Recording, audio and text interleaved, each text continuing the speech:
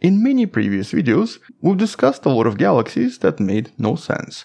A lot of bizarre galaxies that are either extremely rare, extremely unusual, or possess features that not many galaxies seem to possess. And although pretty much most of these galaxies do actually have a pretty good explanation, there are some galaxies that are still kind of difficult to explain, especially the ones that are extremely rare. And so, hello wonderful person, this is Anton, and today we're going to discuss the rarest type of a galaxy we've ever seen, because completely by accident, researchers just found another unusual member to this very small list of extremely unusual green galaxies. As a matter of fact, with this new galaxy, there are only 18 that have been discovered so far in the entire universe, and these galaxies are referred to as green bean galaxies. And so let's discuss this in a little bit more detail, but I guess let's start with a simple question. Why is it that we actually have green galaxies, but green stars are basically impossible? And in case this is the first time you're hearing this, yeah, green stars don't exist. I mean, technically there is a way to maybe make something appear green, but naturally the stars will never look green because of the black body radiation concept and the way things emit light as they get hotter and hotter. So, for example, stars that we refer to as red dwarfs, or even red giants, are usually about 3000 Kelvin, and they actually do appear red because in terms of visible light, they're mostly able to produce red light, but their main wavelengths are all infrared. Then, once you get to the temperature of 5000 Kelvin, technically you should be seeing yellow. But in reality, because a lot of other colors are mixed in there as well, these stars will mostly appear white, which is actually the color of our sun as well. Even though it's called a yellow dwarf, it's technically a white star. But no matter how you mix this, there's basically no way to produce just green light.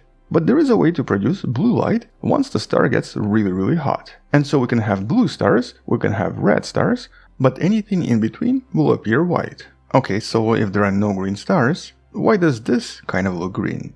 This is a galaxy known as NGC 5972. And as this Hubble image shows us, it does look kind of green, which basically means that something else is happening here, and green galaxies do exist. And though this galaxy is actually pretty well known, there are some galaxies that appear extremely green from a distance, and they actually created a bit of a mystery back in 2007 when they were just discovered. These were initially discovered by citizen scientists using the Galaxy Zoo project, where a lot of these unusual green dots were seen everywhere. And because they appeared very small, very round, and very green, scientists started calling them green peas. And so these green pea galaxies, or just pea galaxies, turned out to be real. They were observed by various telescopes, including the Hubble telescope and more recently the James Webb, and they've now been very thoroughly analyzed because we've basically had like 20 years to study them. And to date, approximately 40,000 such objects have already been discovered, which though might sound like a lot, actually is not, because here we're talking about billions of galaxies out there, and so out of billions of galaxies, only 40,000 were found. And so these objects are rare, and especially rare nowadays, but seem to have been much more common in the early universe. And so by analyzing the light coming from these galaxies, researchers pretty quickly worked out what's going on here. They're basically green because of all of the gas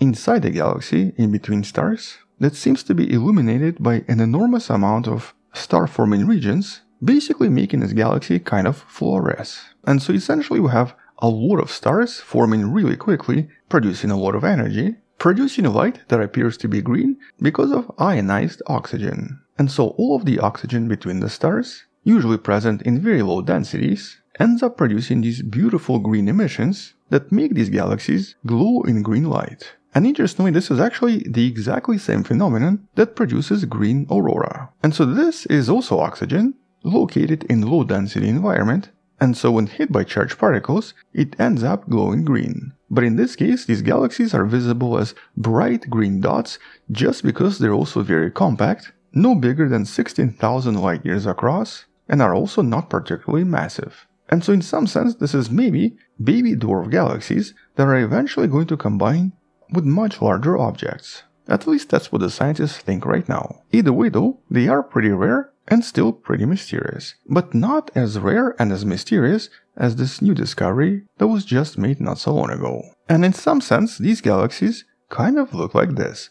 They're not round, they're not compact, they're actually really large, but also extremely green. discovered in 2013, and now just to, I guess, make it as a kind of a naming convention, they're referred to as green bean galaxies. I guess because in general, beans are bigger than peas. And what's really interesting here is that these are ultra rare. Up until this recent discovery, there were only 17 known to us, out of billions of galaxies out there. But now we have 18. With this recent study that you can find in the description, essentially describing this new discovery, specifically discussing that one galaxy that was once again discovered by accident. And so what exactly are these?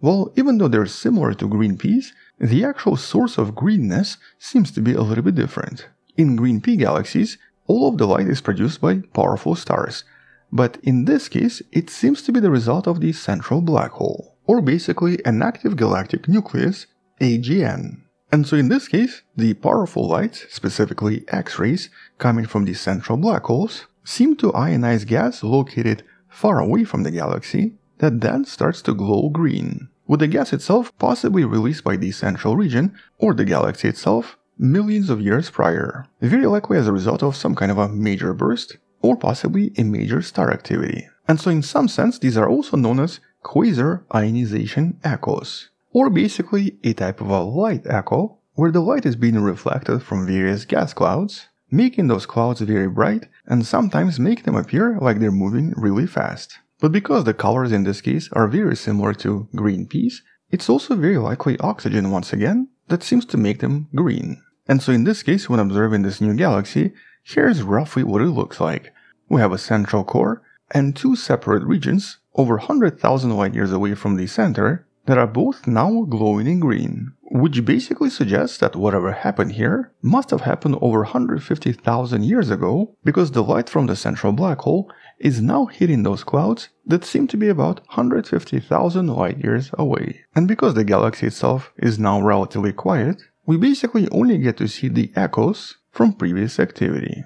But it's really the rarity of these objects that's kind of surprising. There's actually only one such galaxy per every 1.3 billion light years in the universe. So yeah, these are super rare, and it's actually unclear why. Or I guess it's unclear why they exist. I mean, there are quite a lot of galaxies that have active black holes, and a lot of galaxies that have gas around them, but what exactly that makes these galaxies so special that only they seem to glow in green, producing such large objects? Oh, the one explanation is that maybe this is just an extremely rapid phenomenon, possibly only lasting a few thousand years, and all of this is going to disappear really soon, just to reappear in some other galaxy. Or maybe they are fundamentally different from other galaxies. For example, in some of these galaxies, the mass of gas seems to be at least 100 times higher than in all other galaxies. So maybe for some reason, they just basically kind of threw out huge amounts of gas that's now stuck somewhere outside of the galaxy. And with this galaxy being number 18, this is definitely a somewhat intriguing phenomenon. This one is now known as RGB-1, with a lot of other names being just a little bit more extreme. I mean, most of these have only been studied once, and so we don't actually know much about them or what's inside of them. But based on these spectral observations, the actual emissions seem to be mostly produced by oxygen once again, and so it's definitely coming from gas. And so maybe here all of this was just a result of super powerful black hole emissions that first released a lot of gas and then millions of years later started to emit additional X-rays, very powerful X-rays, that made all of this gas super bright. But that's obviously just speculation and there are no exact answers yet.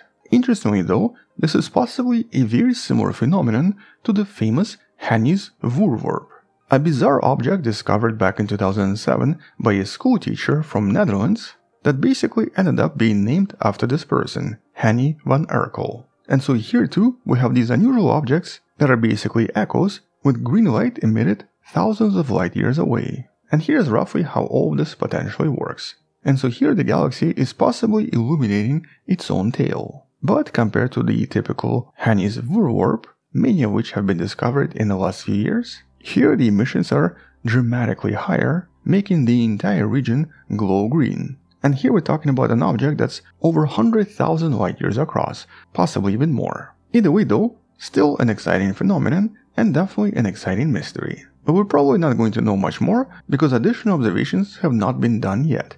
As a matter of fact, James Webb has not taken a look at any of these, and so we don't actually know exactly what's going on yet. But we know what's going on with the green pea galaxies, and you can learn more about this in one of the videos in the description. And so on that note, once there are some additional discoveries, we'll come back and talk more about this in some of the future videos. Until then, thank you for watching, subscribe, share this with someone who loves learning about space and sciences, come back tomorrow to learn something else, support this channel on Patreon by joining a channel membership, or by buying the wonderful person t-shirt you can find in the description. Stay wonderful, I'll see you tomorrow, and as always, bye bye.